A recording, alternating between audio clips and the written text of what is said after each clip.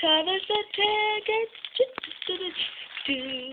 Thomas was having a field day on the end of the soda with Andy Claremont. Good morning, whistled to some cows, but the cows didn't reply. Never mind, said Thomas. They're busy with their legs. He saw Terrence. Well, Terrence, care for a race today? Well, all Terrence could say was, ow, that was a road. I'm sorry, beeped Thomas.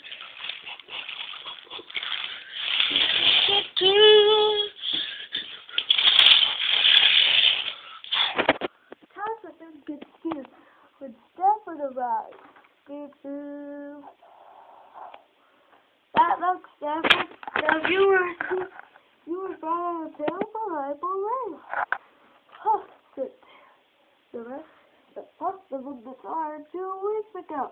You can't trust a thing that runs on rails. I run a road, Thomas. I might help you. Thomas puffed away. Jake forced to make the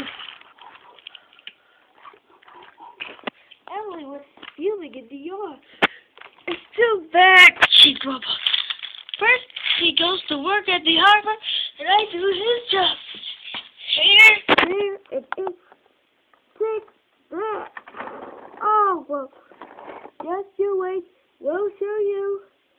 Gordon and his coaches laughed. I'll tell you what, Emily, said Gordon. Instead of being ill, you couldn't short freight cars here or go to the quarry there, could you?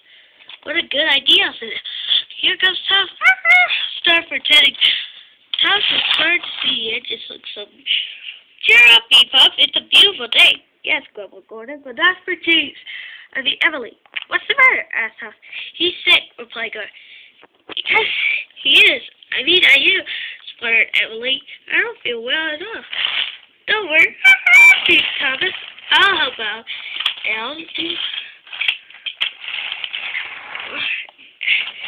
Emily and Gordon snickered quietly while Thomas goes out to the coaling plant to take the last but the cars were close.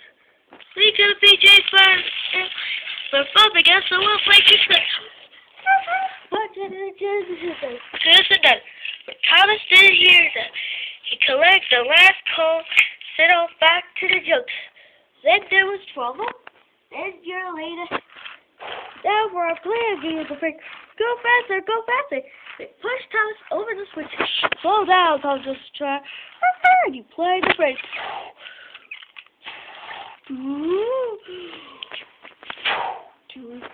Poor Thomas took to the bunny farm. But my bumpers cried. The day started so well, too.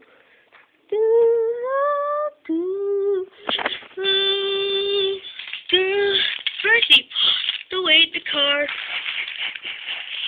and Stanley helped us back to the jump. Suddenly, Tom remembered the missing car. He told Stanley all about it.